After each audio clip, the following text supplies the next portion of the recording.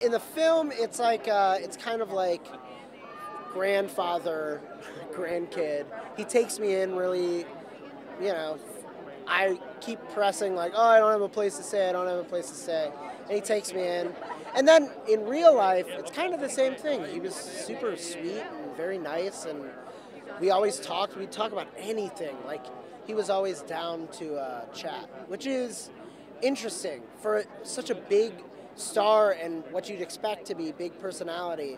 He's just a very like grounded to himself individual. So it's cool. Was it daunting at first to be? It was so early in the morning, like the first few days, that it wasn't. It was just like everyone is asleep. So it kind of took the pressure out of the situation. And then when we were awake, we already knew each other, so it was great. Yeah, it could have been so much worse.